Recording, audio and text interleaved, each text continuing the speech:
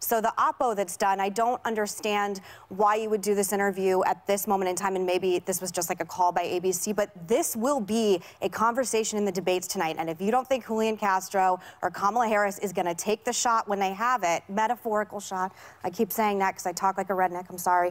I don't understand the strategy of having it done right now. I would have preferred to see him in a suit. I would have preferred to see him one-on-one in a studio. I think it's fine if you're talking about your addiction issues, but when you're talking about possibly taking money that people have questionable ethics behind, and listen, this is breaking my heart. It's breaking my heart all day long. I love Joe Biden. I love his family. Hunter Biden has had a lot of issues he's struggled with for a long time. But you know what's also breaking my heart? Some of these poll numbers. Elizabeth Warren is leading in the CBS YouGov poll 32 to 24% in New Hampshire. So she's going to take these opportunities. And yes, the American public, I don't know who cares, but Democratic primary voters are going to care. And Elizabeth Warren, mark my words tonight, or one of these guys, one of the 12 people running and girls, will take the shot in front of them. Well, I think it's interesting that Joe Biden was the vice president for 8 years. Mm-hmm. And this has now come up. And also, you know, Hunter was working with this company before he became vice president. So they knew him, and so it's not unusual. But, you know, this is something that this particular president likes to do. He likes to bend over and spew poo out when he's nervous.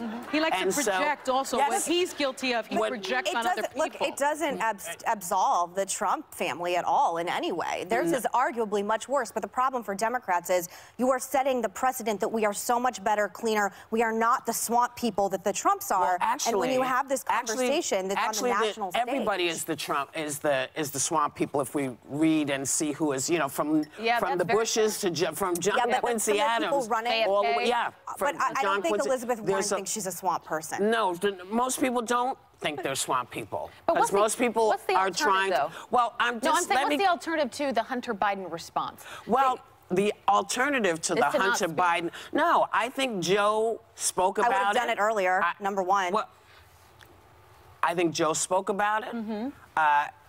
You kind of have to think, well, how dumb was everybody in the White House to not have seen this 8 years ago? I mean, this is not like this just happened.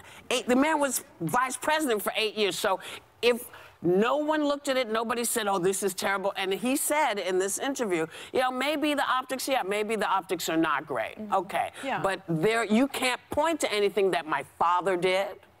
You can't point to anything that I did. That's illegal. And to me, that is the key. What the Democrats need to do tonight is what they've needed to do every time they get together. Convince the American people. Tell people what you're going to do for them. Tell them how you're going to make it better. Because now, Americans, you can't put your kid on the summer program because you don't have any money, because you couldn't put anything aside. But that's the American public broadly. Well, that's what I'm saying. But I'm talking about primary voters and the battleground that's going on right now. Everybody who is going to vote, because to me, if you can't convince America why you're going to make it better for them just on a daily basis. Because you Americans, we all are working to pay our taxes.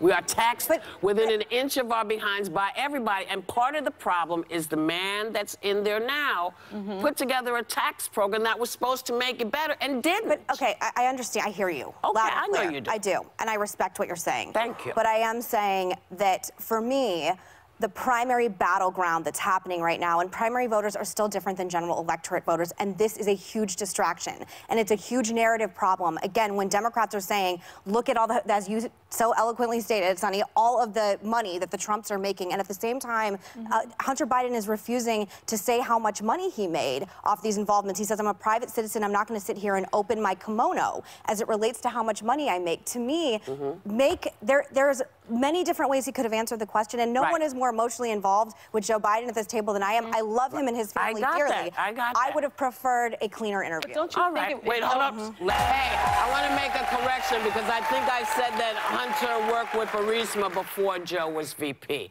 I should have said that he worked as an advisor to Burisma through his firm before Burisma invited him to join their board. My bad. So Changes everything. Oh yeah, well, you know, sometimes matter, though. you know, sometimes if you misspeak or you speak too fast, you just gotta say, oh yeah, this Live is TV. what I gotta say. It's live, and we actually are alive up here. We're actually